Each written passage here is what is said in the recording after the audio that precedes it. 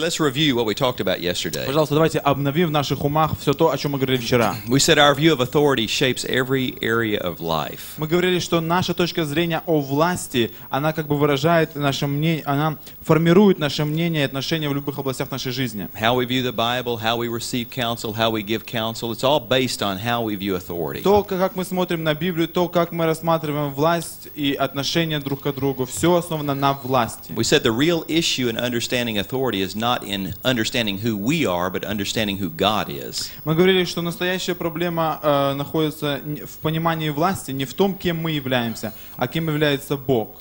It's therefore important that those of us who know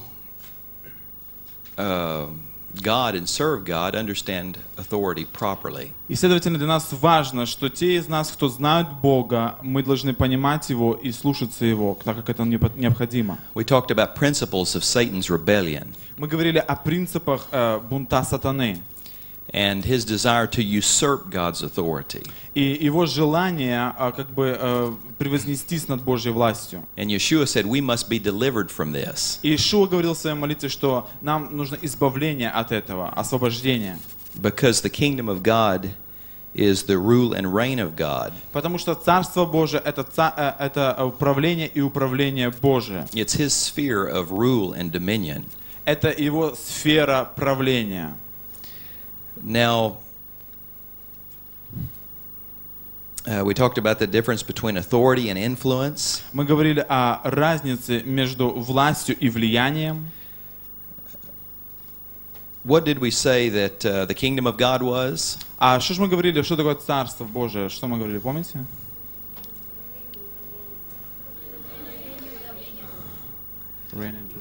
Yes. What is, this may be another good test question. И опять-таки, это может быть в тесте. What does exousia mean? Что же экхоусия значит?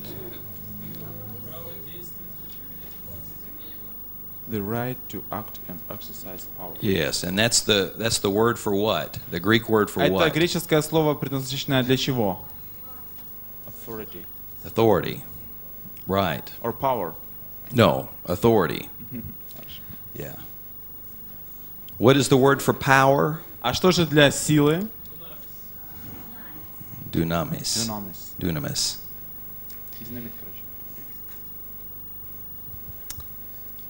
Why is it, what's the difference between authority and influence? Хорошо, какая же разница между властью и влиянием? Кто помнит?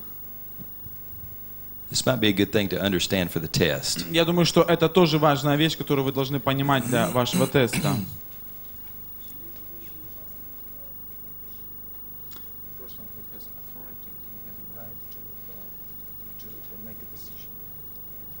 Right. And what does a person of influence do? А что же человек со влиянием делает? Что?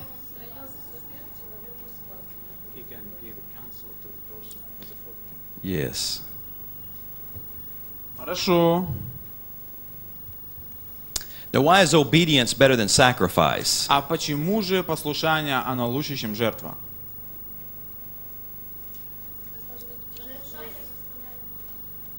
Because when we are obedient, it glorifies God. Okay. And in sacrifice, there's still an element of self-will. Потому что и в жертве все еще остается элемент собственной воли. So the kingdom of God is the rule and reign of God. Итак, Царство Божие — это правление и управление, или царствование и управление Божие. And how does the kingdom of God go forward? А каким же образом Царство Божие, оно простирается вперед?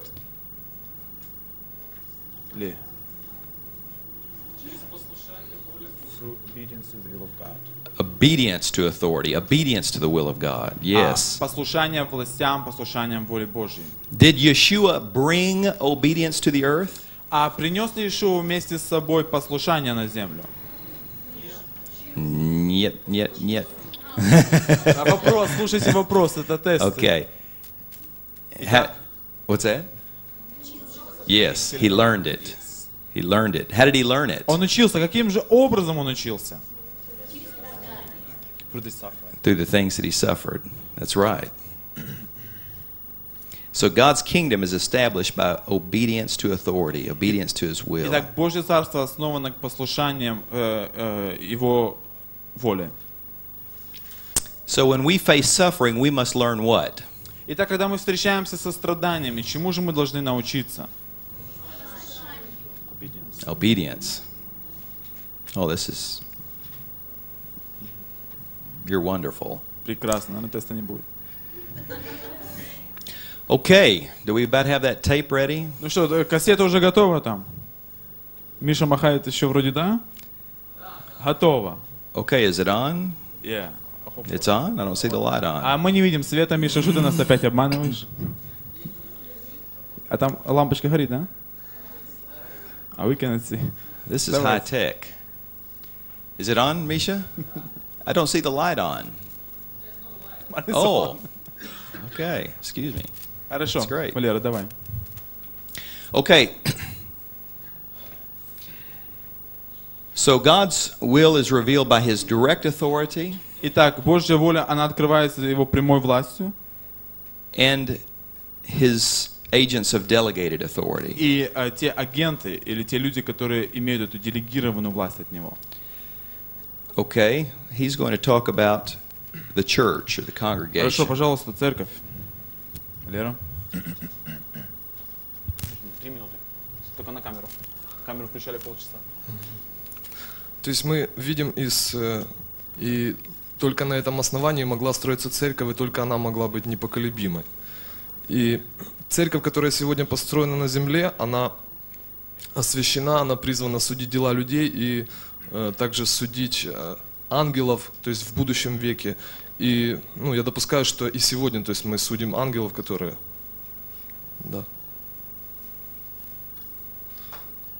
являются демоническими существами. Хорошо. Для этого поставлены апостолы, пророки и евангелисты и пастора, то есть для того, чтобы судить дела, которые происходят на этой земле. И церкви сегодня дана сила и дана власть, и также дано влияние.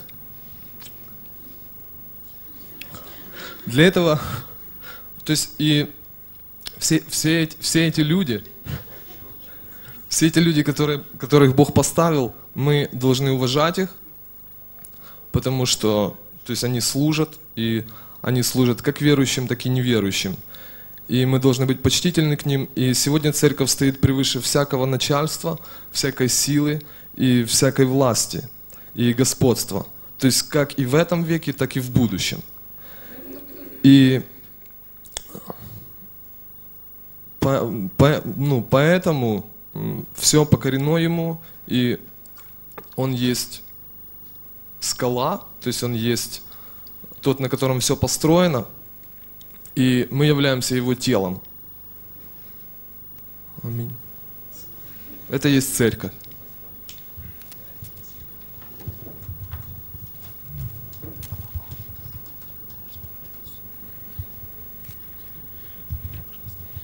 В тех стихах, которые мы рассматривали, там говорилось о том, что церковь, она стоит под властью Божией.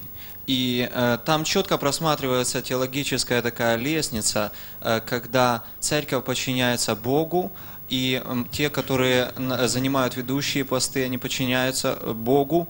А также люди, которые, паства или овцы, они подчиняются пастырям, и те стихи, они побуждают нас к тому, чтобы относиться внимательно и с уважением к этим пастырям. И в свою очередь эти стихи поощряют пастырей пасти стадо достойно, чисто, чтобы, когда придет Господь, они получили венец, достойный их.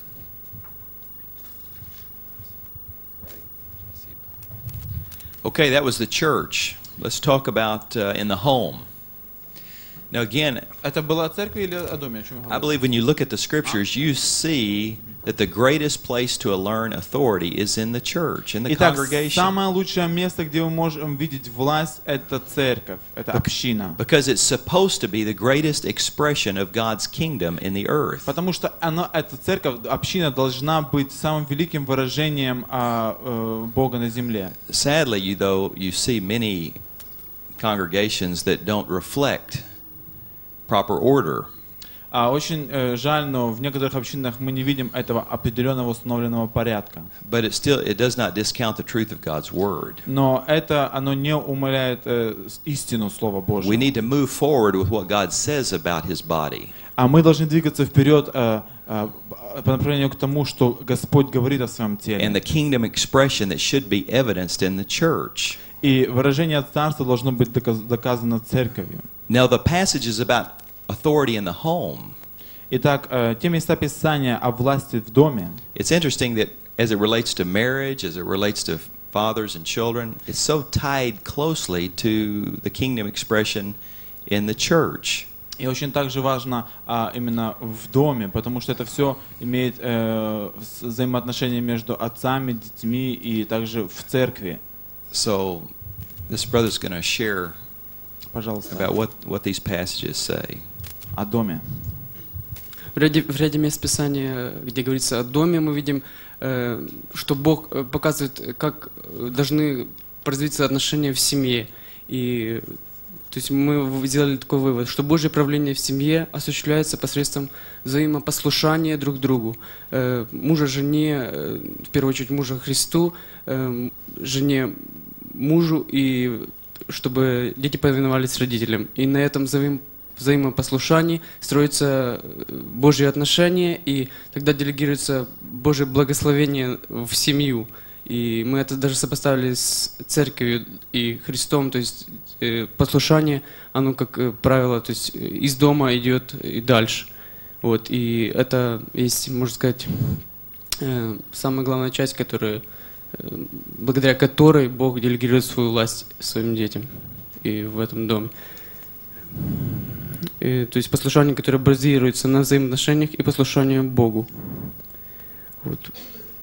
Ну вот такие вот вещи. То есть самый главный принцип в доме — это послушание, на котором строятся все другие взаимоотношения, и несут за собой благословение и делегируют власть в дом и оттуда уже вокруг окружения личности.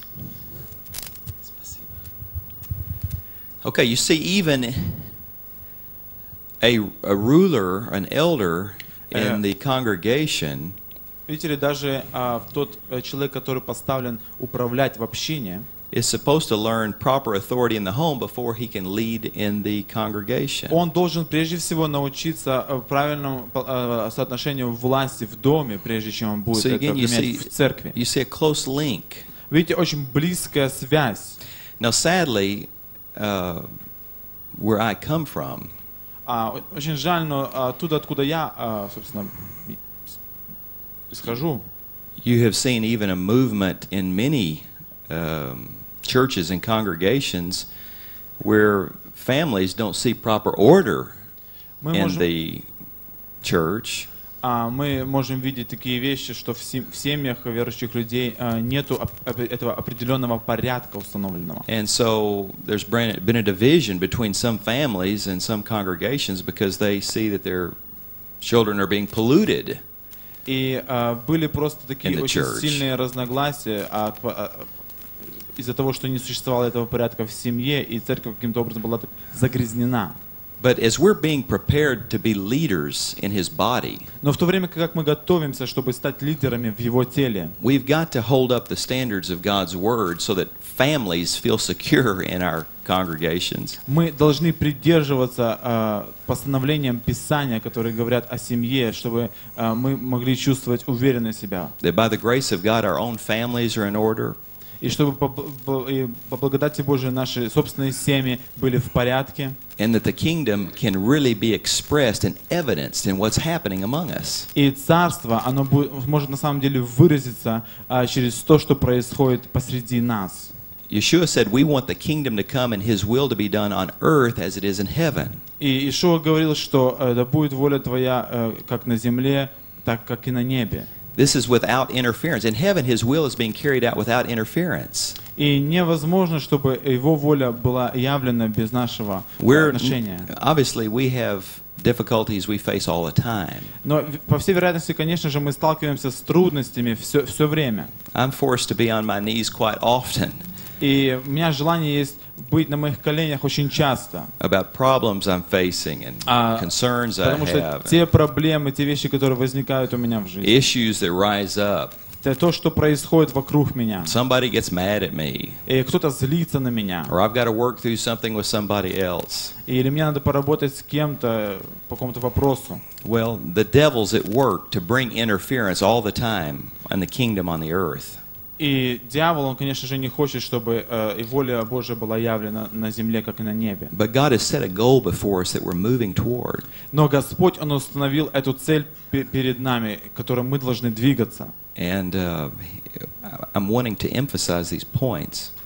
И я хочу акцентировать внимание на этом. Okay, in the world, God's authority in the world. Итак, Божья власть в мире.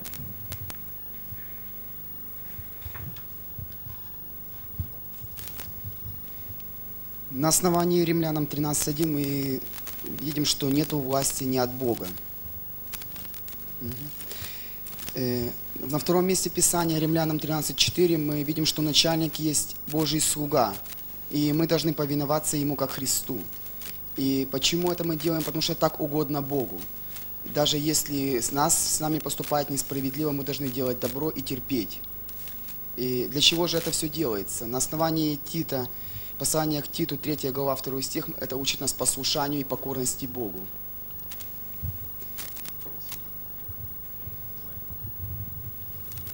Спасибо. Что через все Писания... Okay. Yeah. Good.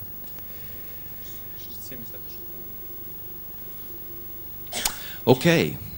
In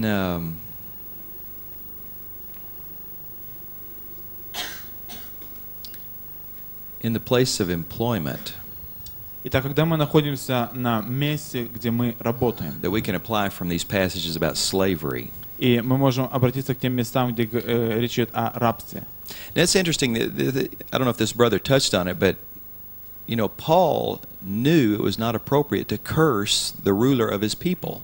И знаете, Павел в Деяниях, он там говорит, что это нехорошо, когда ты поносишь правителя. Now, he was standing before the high priest. И Павел, он стоял перед первосвященником. And the high priest ordered him slapped.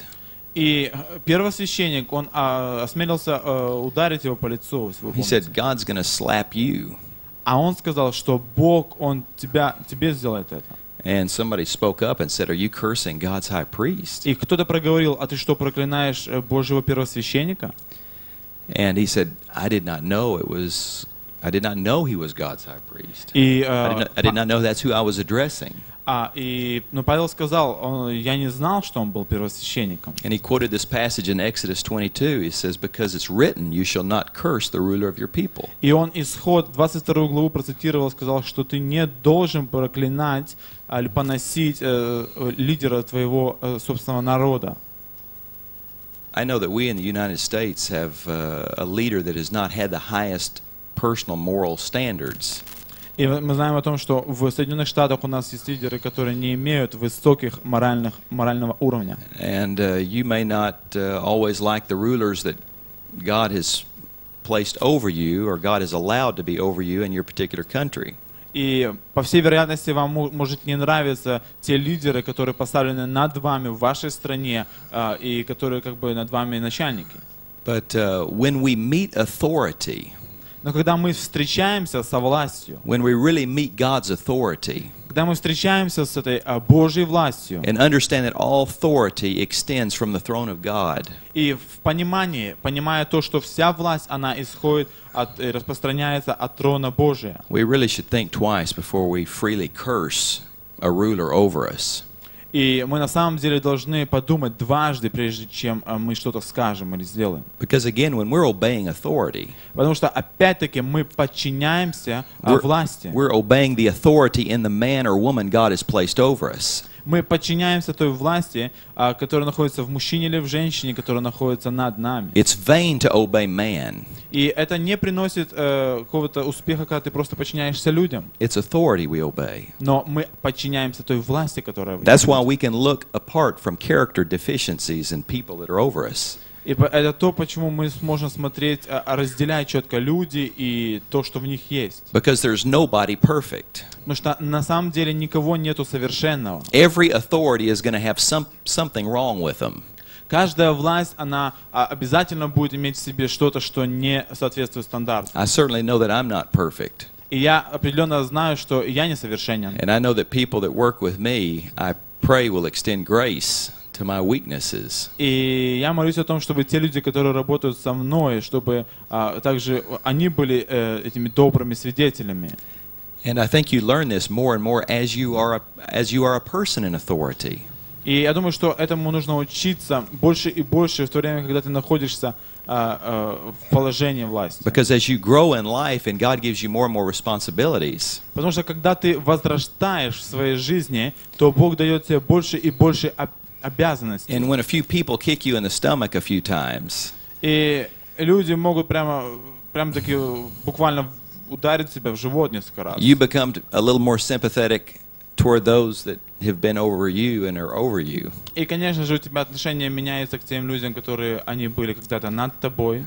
I remember I served under my pastor for many years. И я помню себя, когда я служил под моим пастором на протяжении нескольких лет. And we had several congregations in the Dallas-Fort Worth area.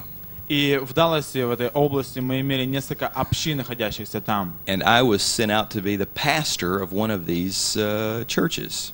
И я был послан для того, чтобы служить пастором в одной из этих общин. And I can remember a couple that I had reached out to and ministered to and done very much for. И я помню эту семью, которым я служил очень сильно, очень близко с ними, для которых я сделал немало. They asked me to reach out to their daughter who was straying from the Lord. И они просили меня о том, чтобы я также побеседовал с их дочкой, которая ушла от Господа. And by the grace of God, I was able to lead this young lady's best friend to the Lord. И по благодати Божией, их дочка, она пришла к Господу. This family never said thank you. Эта семья, она никогда не сказала спасибо. Once they set up an appointment to come see me. Однажды они как бы встречу записали со мной, чтобы увидеться со мной. I thought they'd come in and say, Pastor, thank you so much for what you've been doing for us. Я подумал, reaching out to our family. And то они специально назначают эту встречу, чтобы сказать: пастор, спасибо за все, что ты сделал для нас, и так далее, и так далее. They came in, sat down. Они зашли, присели. They began to complain about this and that in the church. И потом начали сразу же лить грязь, что-то им не понравилось относительно церкви. I can't understand why you're doing this. И начали выражать свое недовольство. Не понимаем, почему ты так поступаешь. And it was a shock to me. А на самом деле это просто шокировало меня. And I tried to take a higher perspective by the grace of God. Но я хотел смотреть гораздо выше того, что я вижу по благодати Божьей. Seeing why is God allowing this? What is He wanting to do in my life? Почему Бог позволил этому случиться? Что же Он делает в моей жизни сейчас? But, you know, I began to reflect in my own life. И, знаете, это начало отражаться в моей собственной жизни. Times when I was under my senior pastor. Времена, когда я находился под своим пастором. He had done very much for me. И он сделал очень много для меня. And though maybe I had never done anything like this to him. И, может быть, ничего подобного я не сделал по отношению к нему. I had still at times been critical of him and thought, why is he doing that, or why is he doing that? Но были времена, когда просто критические такие мысли приходили. Почему он так поступает? You know, when you get kicked a few times, you begin to extend grace to other people a little more readily. Вы знаете, когда несколько раз получилось так, что ты получил, вот так вот неприятные такие у тебя были вещи, то отношение к людям меняется тоже у тебя. This man obviously had some needs in his own life that God was making me aware of and how to minister to him. И, вероятно, у этого человека были определенные нужды в его жизни, и, может быть, он нуждался в том, чтобы ему послужили. Well, let's look at in the place of employment. Пожалуйста, итак, давайте посмотрим на места, где мы наняты на работу.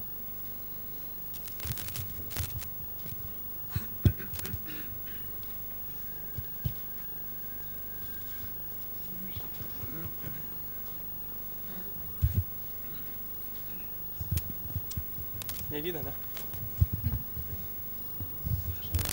В этом месте мы видим, что это мы можем рассмотреть место Ефесянам 6 главу.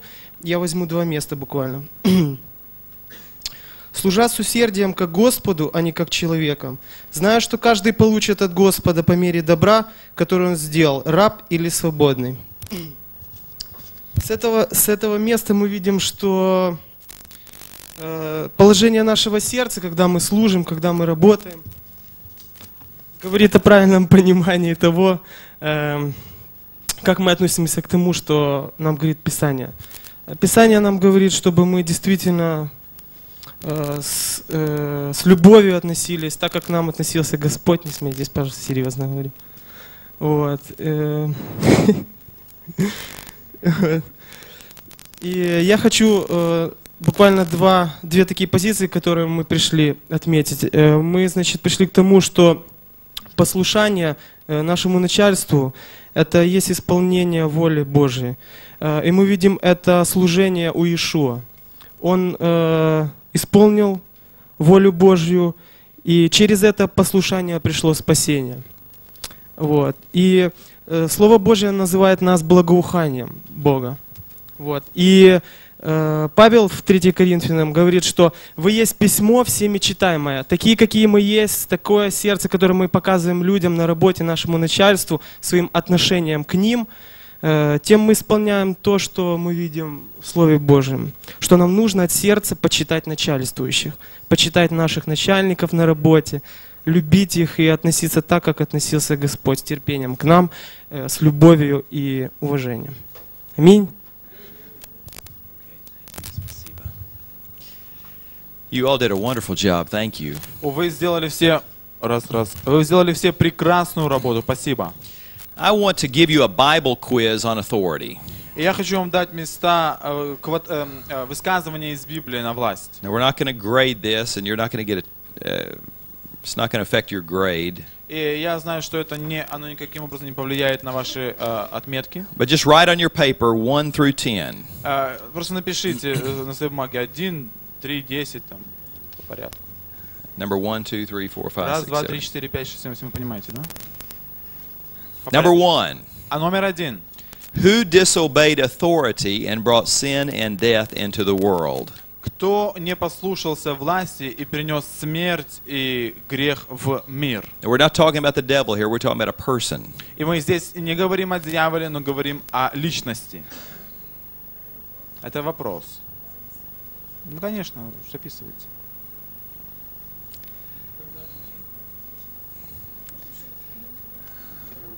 Sure. Who disobeyed authority and brought sin and death into the world? Кто не ослушался власть и принес смерть и грех в мир? I'll give you a tip. It's in Genesis 3. Это в Бытие 3 главе записано. Это подсказочка такая. Ну, конечно. Okay, the second. Второе. Who saved a nation by knowing how to appeal to authority? Who saved a nation by knowing how to appeal to authority? Кто спас нацию, зная то, как апеллировать или подходить к власти?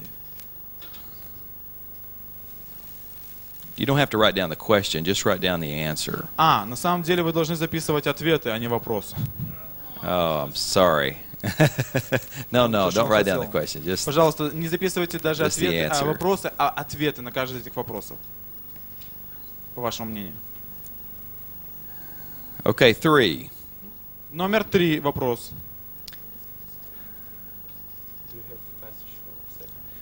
If I give it to you, you'll know the answer. А если я дам это место, то, конечно же, вы будете знать ответ. Поэтому...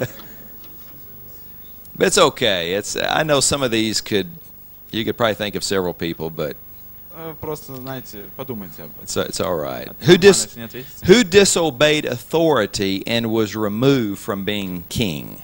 Кто ослушался власти и был смещен с позиции царя?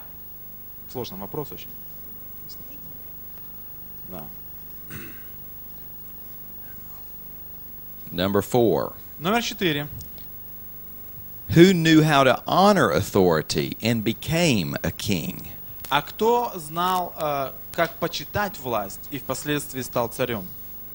Ответ коротко. Одно слово. Number 5. Номер 5. Вопрос. What 3 men rebelled against authority and then, along with their families, were swallowed up by the earth? Какие 3 человека они противостояли власти, и потом все со своими семьями были съедены землей? Поглотила их земля. Человека и их семьи впоследствии. Вопрос вы поняли? Есть местописание, но у вас в Библии где-то. It's in Numbers 16. Это числа 16 глава, если вам это поможет. Numbers. Okay, 6. Номер 6 вопрос. Who knew when to obey a higher authority and had great political influence? А кто знал, как почитать власть и имел великое политическое влияние? He refused to pray toward. Well, I won't say anymore. It's okay. It's okay.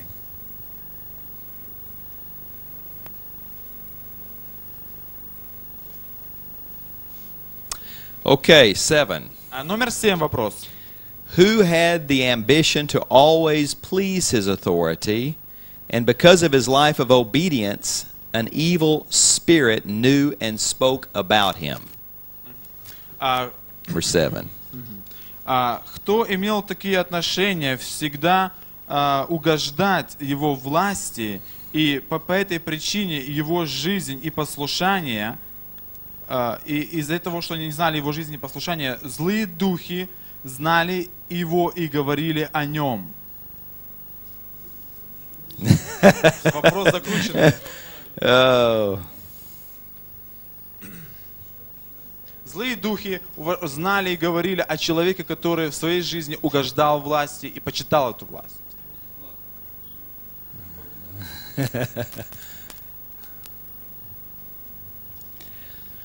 Okay. Number 8. Хорошо, номер 8. Who did not give glory to the proper authority and was eaten by worms? Кто не воздал славы определенной власти и впоследствии был съеден червями?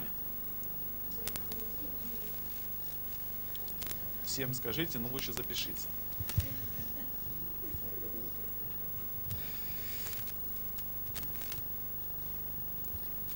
Okay, number 9. Хорошо, номер 9. Who knew when to obey a higher authority and rejoiced when they were flogged or whipped or beaten?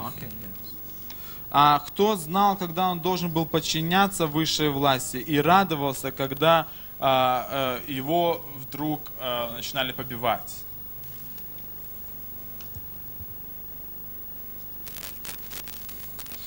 Или он начал страдать, скажем так. Number 10. Номер 10. Who only did what his authority said, and he provided redemption for all mankind. А кто был тем человеком, который делал то, что говорила ему его власть сделать, и он принес спасение всему человечеству? Let me give you a tip. Пожалуйста, подсказочка. This is in the New Testament. В Новом Завете. If that will help you. В Новом Завете. Who only did what his authority said, and he provided redemption for all mankind. А кто же был этим человеком, который делал только то, что его власть говорила ему делать, и он обеспечил освобождение, спасение для всего человечества? Сложный вопрос очень. Подумайте. Okay, number 1. Итак, номер 1. Who disobeyed authority and brought sin and death into the world? Кто не послушался власти и принес грех и смерть в мир? Adam. Адам. Who saved a nation by knowing how to appeal to authority? Кто же спас нацию, зная то, каким образом обращаться к власти? Esther. Yeah, you could say Moses, but I was talking about Esther. Но Here, я yeah. об Эстере No, but говорил. this- Кто говорил? again, there's some that you could probably put in here, but Да, есть некоторые, конечно, другие, которые можете положить, но я думал об Эстере. who disobeyed authority and was removed from being king? А кто же ослушался власть и был сдвинут с своего положения царя? Saul. Саул. Хорошо. Who knew how to honor authority and became a king? Кто знал, как почитать власть и стал царем впоследствии? David. What three men rebelled against authority and then, along with their families, were swallowed up by the earth? Кто же эти три человека, которые восстали против власти и потом были поглощены землей?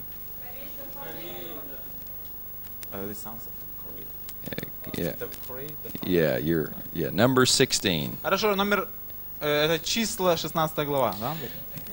Хорошо, спасибо. Who knew when to obey a higher authority and had great political influence? Кто знал, как подчиняться высшей власти и имел большое политическое влияние? Daniel. Yes. Хорошо. 66. Who had an ambition to always please his authority, and because of his life of obedience, an evil spirit knew and spoke of him? Хорошо, седьмой вопрос вы все знаете, он закрученный такой. Yeah. Злые духи, они говорили... The one about the evil spirit knew about Они him. говорили и знали этого человека. Okay, that's good. I was looking for Paul, but Я вообще за Павла имел в виду, ну хорошо. that's good. Хорошо, хороший ответ, полный. Who did not give glory to the proper authority and was eaten by worms? А кто не воздал славы власти, высшей власти, и впоследствии был съеден червями? King. Herod. How do you say that? Herod? Herod. Herod. How many of you have ever read this book, Bruchko? Read this book, Bruchko? Книга называется «Бручка», поэтому я не знаю, кто-то читал ее? You read it.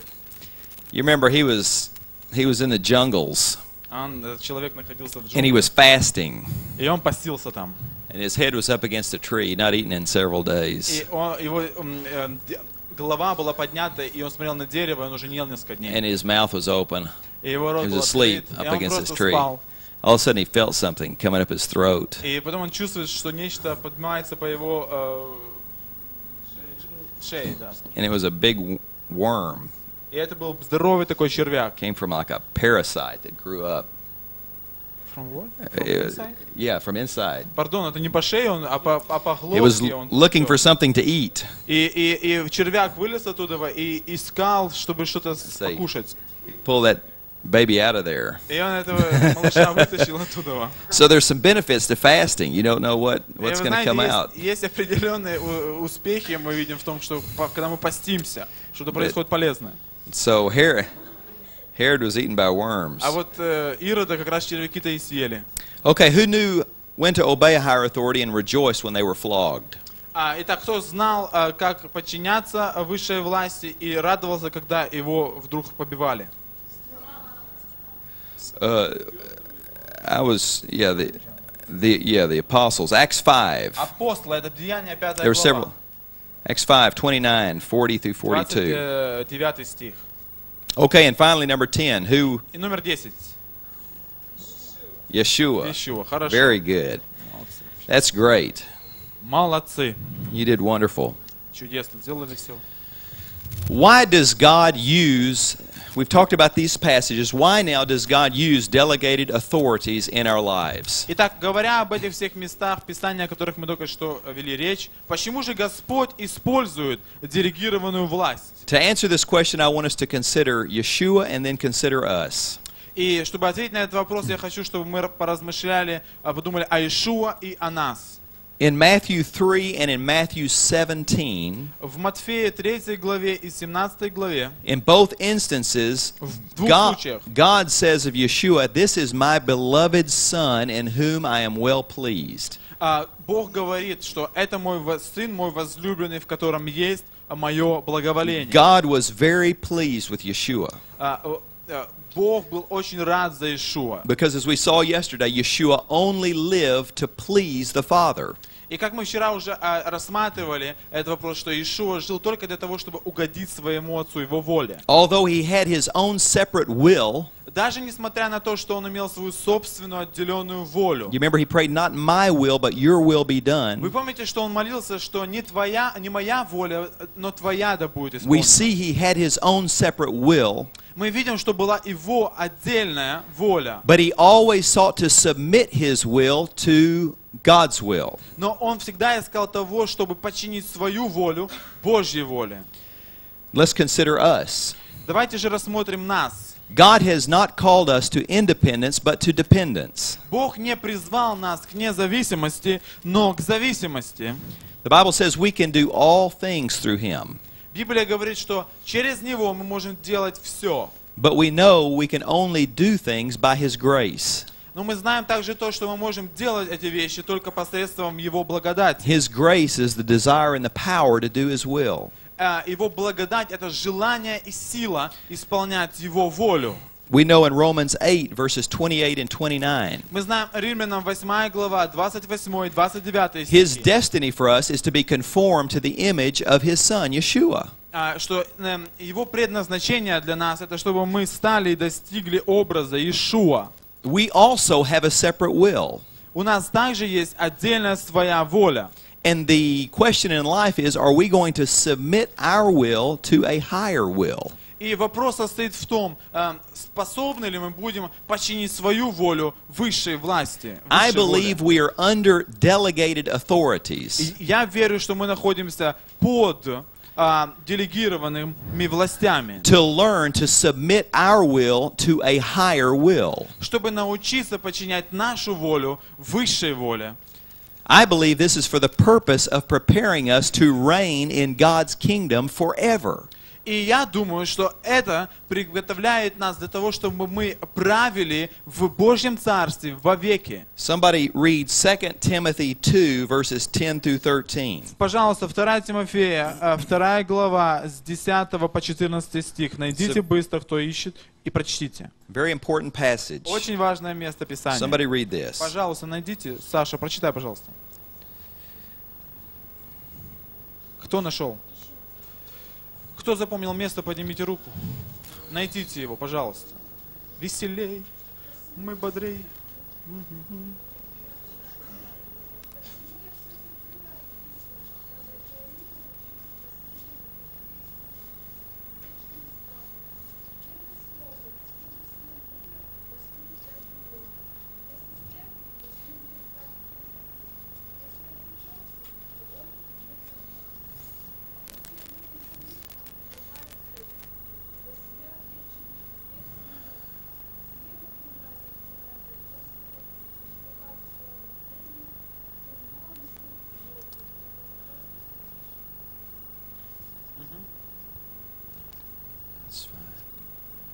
Is it hot in here? It's hot. Очень жарко, правда, да? Кто заметил? Could we Можем мы crack как-то that? приоткрыть окошки? Пожалуйста. Даже, может, двери, Сеня, если там можно двери потом. Спасибо. Okay, it says if we endure with him, we will reign with him. Итак, если там сказано, что если мы будем подчиняться ему, то мы будем потом править с ним. Is that what it says in Russian? Что там сказано на русском? Кто If читал? we endure with him, we will reign with him. Если мы что делаем? Терпим, то мы будем и царствовать с ним. Да? Да? Yes. Okay. One of the meanings of this word endure is to remain under. Итак, одно из значений этого слова терпеть — это находиться Спасибо. под или оставаться в этом положении If под. we remain under with him, we will eventually reign with him. Если мы остаемся под ним и находимся в этом положении, то мы будем впоследствии править с ним.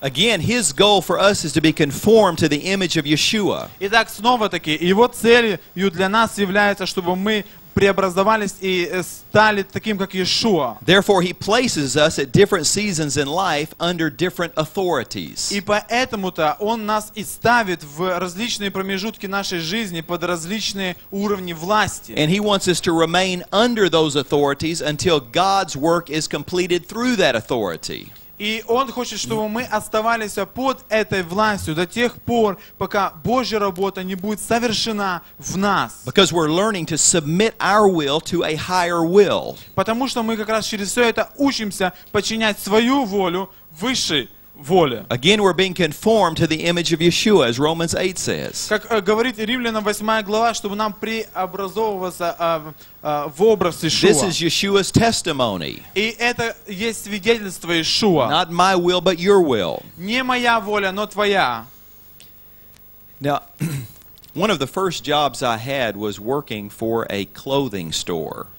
Одна из самых первых работ, которая была у меня, я работал в магазине одежды.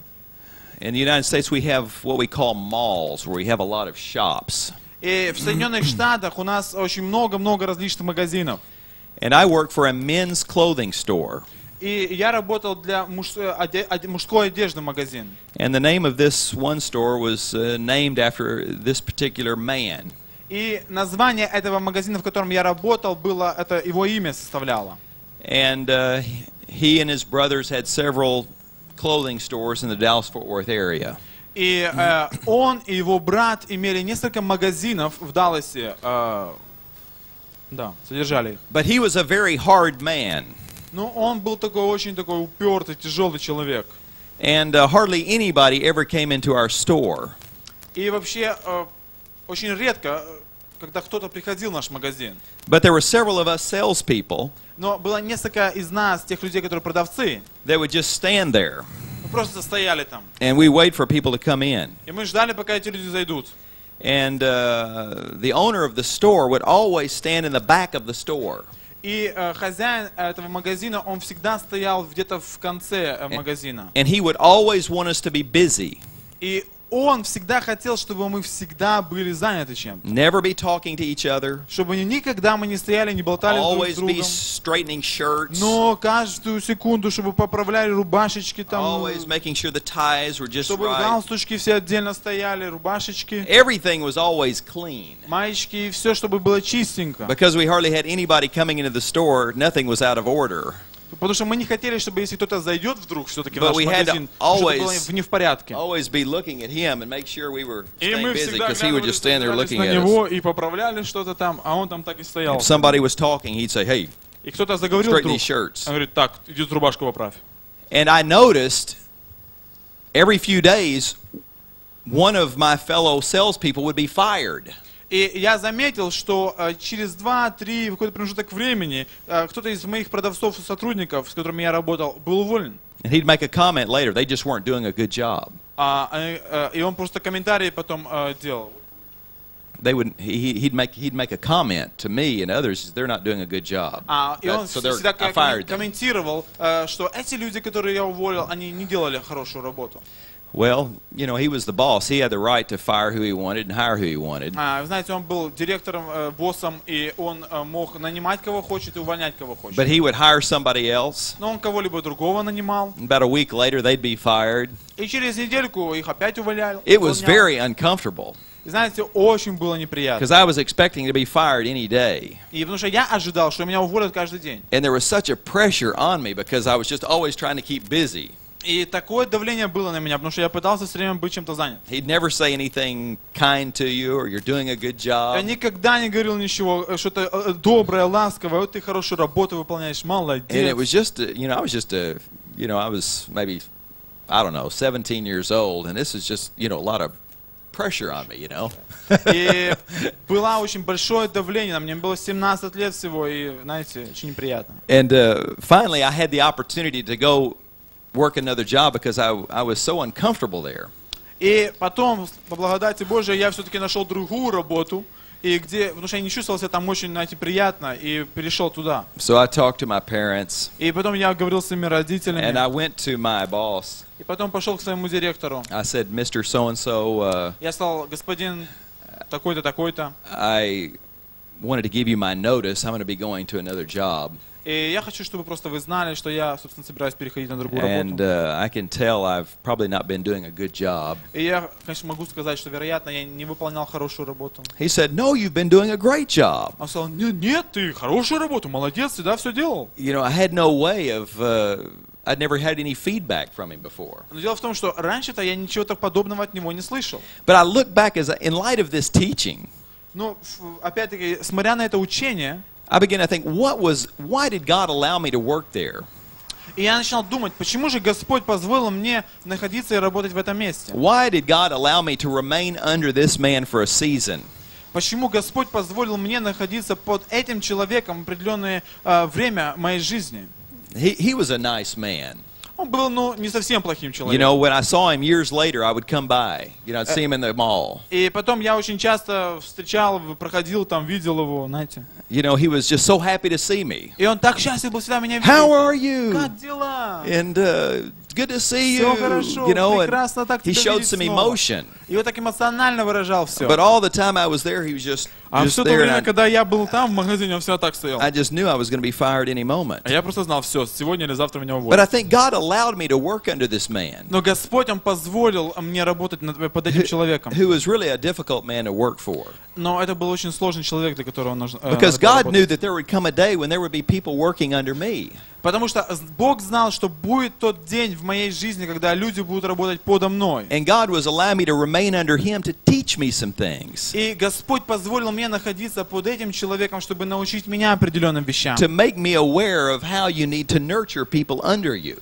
Чтобы я знал и был готов к тому, каким образом относиться к людям, которые находятся подо мной. How you need to give people feedback and Каким proper образом, как praise. нужно хвалить людей, как нужно относиться к ним так уважительно. If they're doing something wrong, don't just fire them, but correct them and help train them. Если они сделали что-то не так, не сразу увольняй их и говори, все, до свидания, но поправь их, помоги им как-то. I am not teaching that every person you will serve under is necessarily 100% the best authority to be under.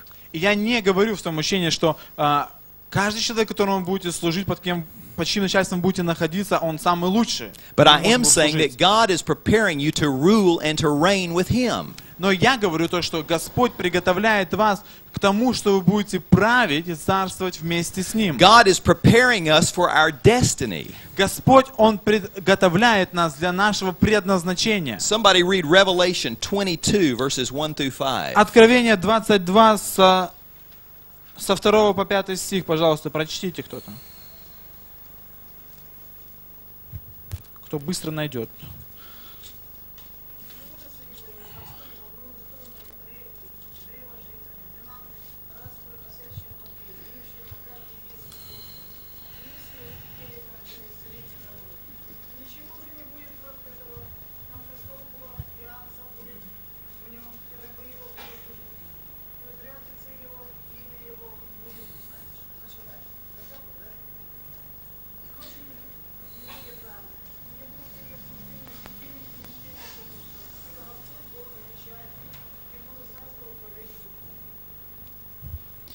There's coming a day, it says, that we will rule and reign forever. И сказано в этом месте, что грядет день, когда мы будем царствовать и править вовеки. God is preparing us in this life to reign forever. Господь, Он приготовляет нас в этой жизни, чтобы царствовать Yes, He's вовеки. preparing us to reign in this life. И Господь также приготовляет нас, чтобы царствовать и в этой жизни, на земле. But when we consider the bigger picture of Но things, когда мы начинаем размышлять о большей расширенной картине всего происходящего, 80 or 90 years is very small when you consider all eternity. 80 или 90 лет это очень мало, когда мы говорим о вечности. God is conforming us into the image of Yeshua. Господь преображает нас в образ Ишуа. And He uses delegated authorities to help shape us. И Он использует эту делегированную власть, чтобы помочь сформировать нас And conform our wills. и нашу волю преобразовать. Let me make one final comment and then we'll take our break. Последний комментарий я сделаю, мы сделаем перерыв. As we consider delegated authority, В то время как мы размышляем над делегированной властью, it helps to clarify our position by asking two questions. и это помогает, оно как бы уяснить наше положение если мы спросим два вопроса, I зададим два want you to вопроса. write down these questions. Я хочу, чтобы эти два вопроса вы записали. Number one, Номер один. who do we answer to? Перед кем мы отвечаем? Or who do we give an account to? Кому мы даем отчет? Это другими словами. And secondly, И второй вопрос. who do we answer for? За что мы отвечаем и кому мы Or отвечаем? who do we give an account for? А, Who do we? кому? Это был первый вопрос. No. Who do we give an account to, and who do we give an account for? За что мы даем отчет в нашей жизни? Yeah. So who are you accountable to, Кому and мы who are you accountable подотчетны for? и за что мы подотчетны? Окей? Понятен второй вопрос? Кому и за что? I want you just to take a moment and answer these two. Write down the names of the people that you're accountable to and you're accountable for. Пожалуйста, запишите себе имена людей тех, которым вы подотчетны и почему вы подотчетны им. I'm not talking about people that you only have that you have no jurisdictional right to give an account for. Or Я give не an говорю о give an тех account людях, которым вы не подотчетны. Я говорю о тех, кому вы подотчетны You may have a в своей child. жизни. Может быть, у вас есть ребенок, You have parents. You может have быть, родители, мужья, Bible school director. You have a жены, pastor. пастор, кто там у вас есть. Just take a moment, answer these questions, and then let's take a 15-minute break. Пожалуйста, некоторое время, 2-3 минуты ответьте на этот вопрос, и потом перерыв. When we come back, we'll talk about the four main purposes for authority. Итак, когда мы вернемся, мы будем говорить о четырех основных целях для власти.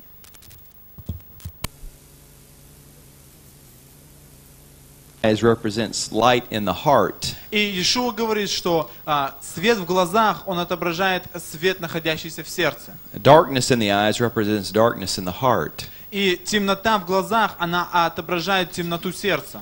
We talked yesterday about if we have authority, there's different ways we can use И authority. вчера мы говорили о том, что если мы имеем власть, то есть различные пути, которыми мы можем использовать ее. Some do not have authority, but try to use it. А некоторые люди не имеют власти, но пытаются ею воспользоваться. Some have authority, or the right, or the power to act. Некоторые люди имеют власть или право к действию, But they don't use that right. но они не используют это право.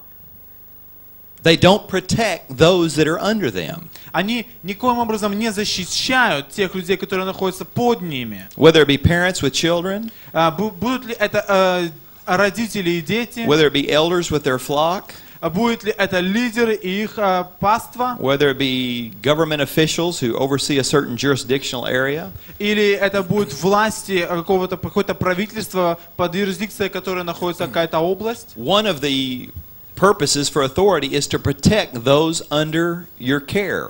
Одна из целей власти – это защищать тех, кто находится под тобой. As well, those who are over us have a responsibility to protect us. А также, в свою очередь, те люди, которые находятся над нами, они должны опекаться, заботиться о нас. What should our proper response be when someone tries to protect us? А какой же ответ, какая реакция правильная будет исходить от нас, когда кто-то будет пытаться нас защитить? We should be submissive and continue to remain under God-ordained authority. Мы должны подчиняться и находиться под этой Божьей, Богом поставленной властью. Read Acts 20:28. Деяния 20:28, пожалуйста.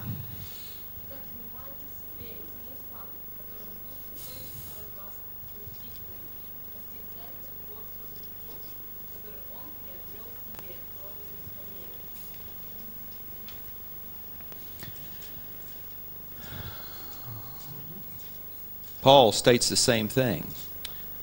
Тоже утверждение. We read earlier in Romans 13 И в 14 главе Римлянам мы читали ранее, that God is a God who brings vindication or vengeance. что Бог – это тот Бог, который приносит оправдание. If we have time, we'll talk more about this later. Если у нас останется время, мы поговорим об этом позже. There are going to be people who do you wrong in life.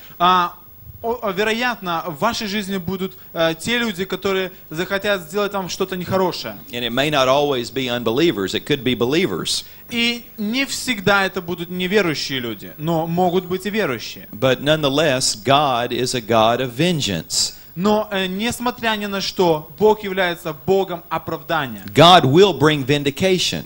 Бог, Он принесет оправдание. We need to learn the ways of God. What is He teaching us through the offense and through the difficulties? Нам необходимо научиться тому, чему Бог хочет нас научить через эти обстоятельства. But Romans 13 says that God also has God-ordained ministers who execute vengeance. Но Бог говорит в 13 главе к Римлянам, что у Него есть определенные власти, которые они как бы пресекают это. This word vengeance means literally from justice. Это слово оправдывать, оно буквально значит от суда. So God has people who from justice bring about what is right. Итак, Бог имеет тех людей, которые в правосудии, они как бы выявляют то, что истина. David was the sweet psalmist of Israel. Давид, он был одним из прекраснейших псалмистов в Израиле. We picture him before the ark worshiping God. Мы видим картины о нем, картинки, где он поклоняется Господу. But it says in 1 Samuel, I believe 15. И в Первое царство мы читаем, я думаю, что это в 15 глава. It may be 2 Samuel 15. I'm sorry. Может быть, это вторая, 15. But regardless, it says of David, he executed justice and vengeance in all his kingdom. И это место Писания говорит, что Давид, он приносил это правосудие и оправдание во всем своем царстве. He was a man of God because he worshiped God and loved God. Он был мужем Божьим, потому что он поклонялся и любил Бога. But it didn't stop in front of the ark. Но он не останавливался на пути к ковчегу. He was concerned about those under his domain. И он заботился о тех людях, которые находились под его влиянием. That justice was properly administered. И он хотел, чтобы правосудие, оно было справедливым. A proper authority doesn't just look at someone who's super gifted. И настоящая власть, она не смотрит просто на кого-то, кто сверхъестественным образом одарен. And let this person run around unaccountable, running over and hurting other people. И не позволит этому человеку просто двигаться от одного к другому и приносить раны и боль другим It is an людям. interesting study. И это очень интересно изучать. In Proverbs and Psalms it talks about what does it take for someone's throne to be established forever. И в псалмах, в притчах говорится, что необходимо для того, чтобы чей-то трон был сформирован, поставлен вовеки. The throne is the place of authority. Потому что, как мы знаем, трон является местом власти. You remember throne represents authority. Помните об этом, да, что он представляет собой власть? If you want your throne, your authority, whatever God's called you to do, to be established. И если вы хотите, чтобы ваша власть, какую бы власть Бог ни давал вам, она была утверждена. There are a number of things Scripture talks about. Есть определенное количество мест Писания, которые мы знаем. But to summarize it, Но чтобы просто суммировать все это, it basically deals with impartiality, people that are not partial. Итак, прежде всего, это люди, которые не разделяются в сами себе, они не поверхностные. They're not partial to the rich over the poor. То есть они те люди, которые не относятся лучше к богатым, нежели к бедным. They're concerned that proper justice is administered. И они заинтересованы в том, чтобы было во всем правосудие. That has a just judgment. Чтобы был правильный суд. If you are a person in authority, если вы являетесь тем человеком, который находится во власти, you cannot be a person who hates conflict. Вы не who avoids conflict. Вы не можете быть тем человеком, который бы избегал конфликта. You may hate conflict. Ты можешь ненавидеть конфликты, but you cannot avoid it. Но вы не можете избежать их. You cannot take this attitude, well, if I just sit here and if I only pray, this thing will go away. вы не можете занять такое положение и так просто сесть и говорить, ну, я посижу, помолюсь, и все пройдет. Yes, we need to be people praying. Да, нам необходимо быть теми людьми, We need которые молятся. Leonard Ravenhill said this. Leonard Ravenhill. Линард, вот он сказал следующее. He said we need to pray like nobody's doing anything. Мы должны молиться таким образом, как будто бы ничего не происходит, никто ничего And we не need делает. to do like nobody is praying. И нам необходимо делать все, так как будто бы никто не молится. So we need to pray. Итак, нам необходимо молиться. You're going to have conflicts in the family. И будут какие-то конфликты в семьях. You're going to have children who have difficulties. И будут у вас такие случаи, когда дети будут иметь трудности определенные. As leaders, you're going to have people under your responsibility. They're going to have problems. И как лидеры вы будете иметь под собой таких людей, у которых будут проблемы. We need to pray. Нам необходимо молиться. But we also need to ask God for wisdom and how to properly act. Но также мы должны вопрошать у Бога о мудрости, как нам необходимо правильно действовать и поступать в этих So ситуациях. that we can administer justice. Чтобы мы могли администрировать это правосудие. That people will be protected. Чтобы люди, они могли были быть защищены. As one under authority. Как тот человек, находящийся под властью. I know what it's like for authorities not to protect me. Я знаю, что это такое, когда власти не защищают. I know what it's like for authorities to just say, well, I'm not going to deal with this conflict that's going on right now and just turn my back. Я знаю, что такое, когда власть обращается к тебе спиной, говоря, что да, я знаю эту проблему, конфликт, который у тебя есть, но я ничего не буду об этом делать. That may have happened to you. И может быть подобное происходило в вашей It's ситуации. not an excuse to speak against the authority or be critical of the И authority. это не должно быть каким-то извинением, чтобы быть критичным по отношению к вашей власти. But it's for you to learn an important lesson from a higher authority on how you need to respond in the future to those under you.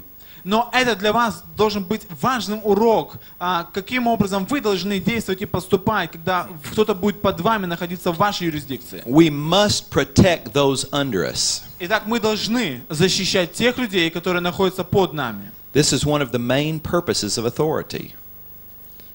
Это одно из самых основных целей власти. Somebody read 1 Samuel 15:23. Пожалуйста, кто-то прочитайте 1 Царств, 20 глава,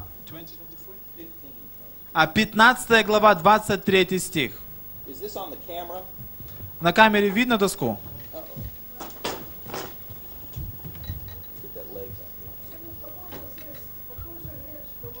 Давайте будут разные люди читать.